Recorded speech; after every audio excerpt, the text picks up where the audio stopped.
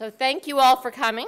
I'd like to welcome you all to the 10th annual CIO Symposium, MIT Sloan CIO Symposium, pre-event dinner. This is a name that I think we should probably do a better job of marketing because it's very utilitarian, it's very MIT-ish to say, what are you going to? The MIT Sloan pre-event dinner. But anyway, that's what we do at MIT. Actually, I was wishing Dave Weber was supposed to be here. He was hoping he would be here because he was the one that let me out of marketing when I was at Sloan. So it's his fault. I want to start by thanking a few people. The first people I want to thank is SAS, who is here. They are our Diamond sponsor, so thank you very much to our Diamond sponsors. I don't know where you are there. One of them. And so thank you very much. And of course, all of our sponsors, Avaya and Accenture in particular, because they're our platinum sponsors. I have to remember the levels. But all of our sponsors, thank you so much. It's very helpful. For those of you that don't know, sponsoring this event actually does help to fund all of the club's events through the year. So we have a full series, a full career development series. We have continuous back to the classroom events. We do public service type events. So it's very helpful that you help the club this way, as well as fund this event and this wonderful dinner. So thank you. Also, I'd like to, I've lost my place. I know what I want to say. I'd like to announce the fact that we're all very excited about the fact that the MIT Sloan Alumni Club of Boston is officially now the MIT Sloan Boston Alumni Association. That was hard. We're very excited about the name change, but it also has to do with the change of strategy. So those of you that are MIT, Boston area MIT alum, you'll see some changes in our marketing and some changes in our programming. So we're looking forward to that. As well, so I'd like to thank a few people tonight, a few specific VIPs that are here. First, I'd like to point out a few of the board members. I've got Sean Brown. I know Jeff Euler is here somewhere. There's Jeff. I saw Dave Relich, who is the president of our board, as well as Lindsay Anderson and Christopher Reichert. And I believe that's all the board members that are here tonight. We do have a few more board members, but those are the ones that I've seen so far. Thank you all. There's also a few other people I'd like to point out, and one I know for a fact is here. I'm not sure if both of them made it, is Stephen Buckley and Jeff Loeb was also, they're the founders of this event. 10 years ago, it was their brainchild. In addition to those two, I'd like to point out our past chairs. We have Gopi Bala. I think Gopi's here. I'm not sure. I haven't seen him. Gopi didn't make it. I'm sorry. Mike Johnson and Graham Wrong are also both here, and they are past organizers. There's Mike. There's Graham. Thank you both for all your work. I'd also like to just recognize the full organizing team, but I'm going to start off with quickly going through. Specifically like to call out Christopher Reichert and Lindsay Anderson, as well as myself, for being the advisory team. That we're really helping to guide it. Kathleen Tetro is also she's the executive chair, and she unfortunately was not able to make it tonight, but she should be here tomorrow. In addition to us, there's Sudar Desai and George Westerman, who organized the award. David Verrill and Anton Teodescu, Anton, whose name I always get wrong, who organized the Innovation Showcase. The brilliant thing, it works very well. I don't know where either of them are, but they're here. Bernard Crespi, who, thank you very much, Bernard. I don't see you, but thank you. He leads all of our marketing. He is wonderful.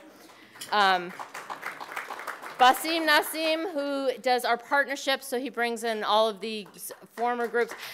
Basim was particularly good this year about helping to bring in international attendees. We have a large group of people coming from around the world, which is always exciting for us. We love that.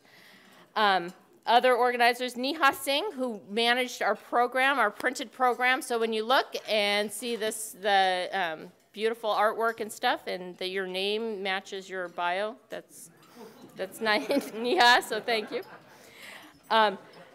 We also have Sampada Tiwari, who is excellent. She organized all of our speakers, and I'm almost done. I'll let you know.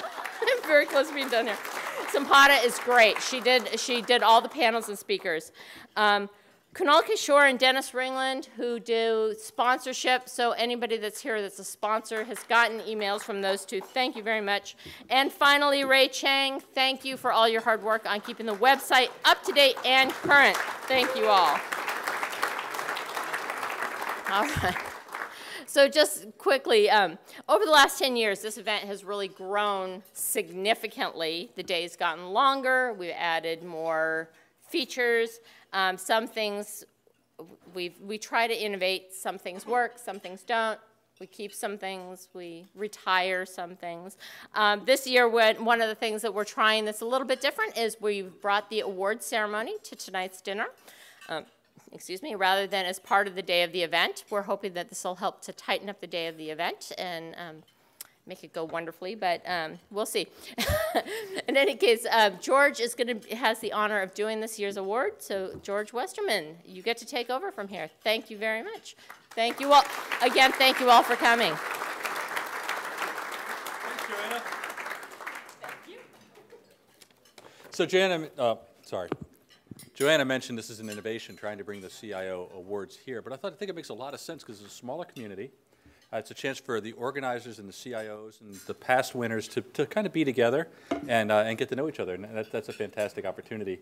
And then, of course, tomorrow, both the finalists, the award winner, will all be there for the press and for panels and some other things, which will also be very helpful. So I want to tell you about the award and then announce the finalists and the winners.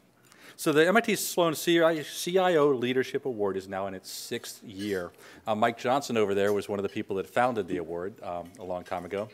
It's for CIOs who lead their organizations to deliver business value and innovation in exceptional ways. And the committee this year was really focusing on that idea. What does it mean to be an exceptional CIO? There are a lot of good CIOs out there. What does it mean to be truly exceptional? We evaluated the applicants in a 3-phase process. 2 different rounds of judges looked at applications that came in for the award, and in the 3rd round of judge, interviewed each of the 4 finalists to find our winner. The award judges were a mix of CIOs, industry thought leaders, and MIT folks. And so many of you are here. Can you just kind of raise your hand if you were on the judging panel? Greg, Mike, Naeem, Graham. So I want to thank you all for your hard work. You're what made this thing happen.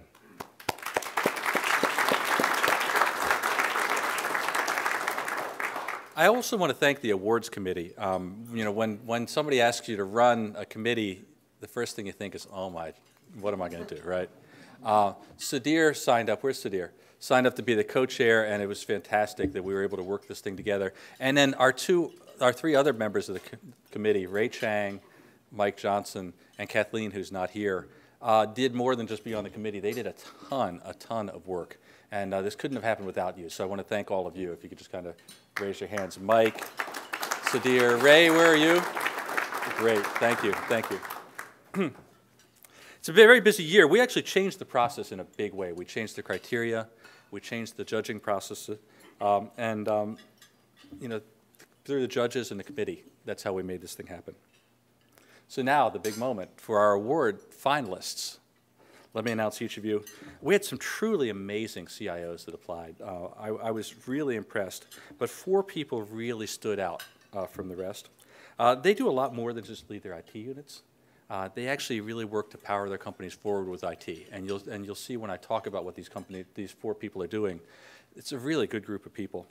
As we think about the theme of the symposium, they really exemplify it. Now, the theme is the transformational CIO, architecting the enterprise of the future, and all 4 of these people seem like they fit that theme just perfectly. So I'll read your names in alphabetical order. If you could, when I call your name, if you could stand up, I'll say a little bit about you, and then you can get the recognition you deserve. Okay?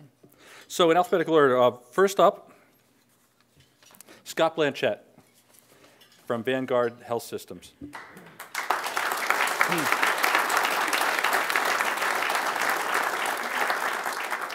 Scott's a Senior Vice President and CIO for Vanguard Health. As CIO, he's responsible for technology strategy and execution across Vanguard's many, and I mean many, hospitals, clinics, health plans, lab companies, and other kinds of business ventures. He's also founder and president of Hangar 9 Solutions, which is a Vanguard company that provides IT services to other health providers around the country. Scott and his team are actively involved in changing the way Vanguard does business, from transforming radiology to launching new businesses like Hangar 9, and to using analytics to improve diagnostics and health outcomes. So thank you, Scott, for applying, and congratulations on being a finalist.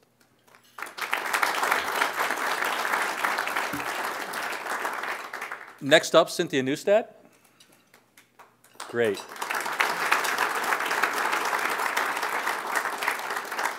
Cynthia has been Senior Vice President and CIO at Health Management Systems, Inc. since 2011. HMS is a company I had never heard of, but it's a really interesting business. They specialize in cost containment for government and commercial healthcare programs. So you imagine in today's regulatory and healthcare environment, that's a fast-growing business, and IT is really powering it forward. Cynthia has completely transformed the role of the IT organization, and now she's working on building the analytics company, because this is a data company. She's also found a really creative way to communicate the technology strategy. She uses these really cool, like cartoon-like graphic illustrations to kind of show whether you're a business person or an IT person, where do you fit in the story? So thank you, Cynthia. Great.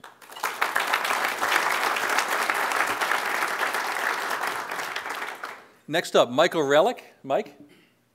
Great.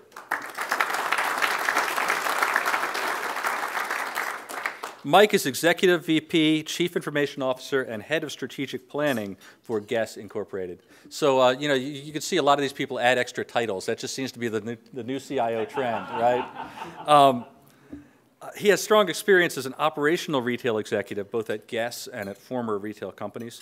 At Guess, he's helped transform the buying and manufacturing processes. They've developed a really innovative iPad business intelligence system. It not only works really well, it's absolutely beautiful. And when you're in fashion, that's probably a really good thing. In addition, I just learned Mike speaks Mandarin. And so when you're managing a global supply chain, that's a good thing. So thank you, Mike.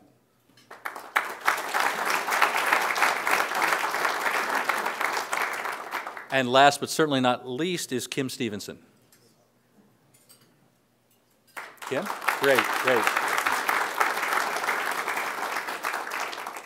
Kim is Corporate Vice President and CIO of Intel Corporation. She and her 6,000-person IT department deliver technology solutions and services to enable Intel's growth and efficiency strategies. She and her staff have changed the way IT services are provisioned. So if they've got 6,000 IT people, just think about how many people they have in general, and provisioning IT, it's a big challenge, right? They do self-service, which is a good thing. They've also really taken a marketing approach. So you're not just an IT user, you're one of different marketing archetypes, and they treat you differently because of that. She's also reached out to the business units, and they found innovative ways to help business units improve their processes, from product testing to improving time to market, to improving the way that they target their sales processes. So thank you, Kim, for being part of it.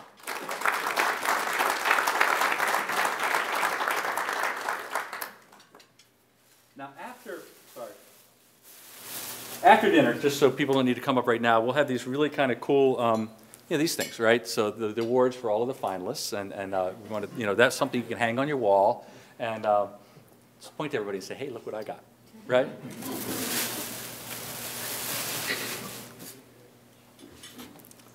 I am really, truly pleased to recognize the achievements of these finalists. Each one is going to be on a panel tomorrow. Each one's going to be around for media. Each one's going to be around to talk to people.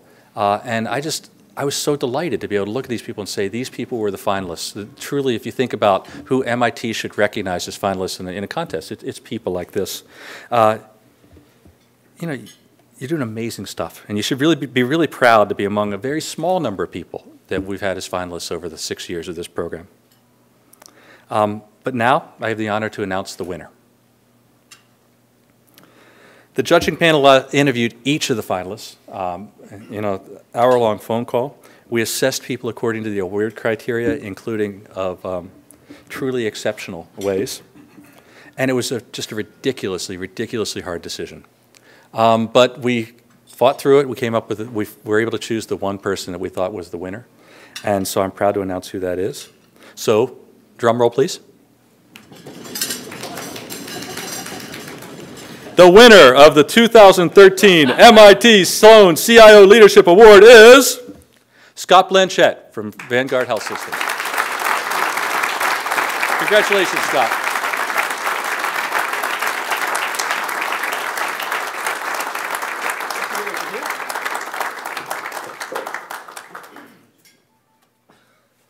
So this won't hang on your wall. No, not at all.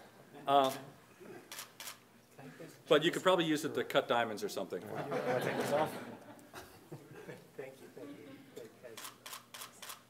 Thank you. So congratulations. So you want to say something? I'll keep it very brief because I know everybody's hungry. It's late on the East Coast. Tennessee, it's still work time, especially if you work for me. You know what, I apologize for reading. When I was a kid, I grew up, and my next door neighbor was Colin Powell when he was Major Powell, not the celebrity he is today, but he told me two things I'll never forget. One was perpetual optimism as a force multiplier, and I completely believe that and remember that to this day. The second was, if you're going to say anything important, always write it down. So I just wanted to thank the Sloan MIT CIO Symposium for their time and attentions and efforts and grilling me better than any master's level defense dissertation thesis that I could go through. It was certainly not easy, and I appreciate for them, for them listening to my overly emotive description of Vanguard's transformation. I also wanted to offer my congratulations to the other finalists, Cynthia Nustad, Michael Relich, and Kim Stevenson. So congratulations to all of you. And in Kim's place, I haven't told you, I actually steal your annual report as a format and I reuse it. So I don't know if there's an IP infringement issue here or not, but we should probably, but all of your leadership and vision has been exceptional, and it makes the competition even that much more important. I just wanted to offer a few comments on innovation, in particular innovation in healthcare. As an industry sector, we're an interesting paradox. We're the largest vertical industry in the United States. We're approaching 20% of the GDP. We employ 1 in 6 Americans today, and we'll touch everyone at some point in your life, whether it's parents, spouses, or children. Yet, the other day I read a study that ranked our technical acumen and healthcare of 17 rated industries was last, below state and local government. And when our clinicians quip, we don't want to offer our patients an experience like the DMV. I think that might be aspirational someday. So, I found the study to be both offensive personally, but also inspirational professionally. And unfortunately, the underlying data points they used were all too true. And I think, for that reason, I offer this group a challenge. And this is a challenge to not only the Sloan Symposium, but to MIT, who, by the way, having been, an Army guy, I went to school at public schools next to military posts. I'm always just enamored by the consolidation of intellectual property and thought and research and teachings that go on here. And if anybody ever wants to hire a particularly motivated undergraduate research person, I'd be more than happy to come and do some really interesting things in the healthcare space. But here's my challenge, which is bring your ideas, your innovations, and your inspiration, and maybe your perspiration to healthcare, because no industry, especially healthcare, is going to be forced to change faster, further, and with a more comprehensive impact on healthcare over the next 5 to 10 years. And you'll find a few of us very doggedly pursuing those sorts of transformations and innovations. At Vanguard, we have some very simple notions that we're going to continue to pursue over the next couple of years. It's not too much to expect that your doctor knows as much about you as your local grocer or your local car dealer. But unfortunately, today, that isn't the case. It's not unrealistic to expect that your interaction with the healthcare system doesn't end when you leave the door of our clinics or our hospitals. And it shouldn't be aspirational for us to expect more from your healthcare computing experience than you get from your local DMV. If the banks in 2008 were too big to fail, then healthcare in 2013 is too important to fail. But that transformation is only being driven by innovations, bright minds, a lot of dedication, and folks like you. Before I go, just one last word of appreciation tonight to my wife who couldn't be here. She's coaching our son's Little League team, so go Nashville. But over the course of 20 years together, she's been my inspiration, and much of what I do I've done and I owe to her. So thank you, Sloan CIO Symposium, very much.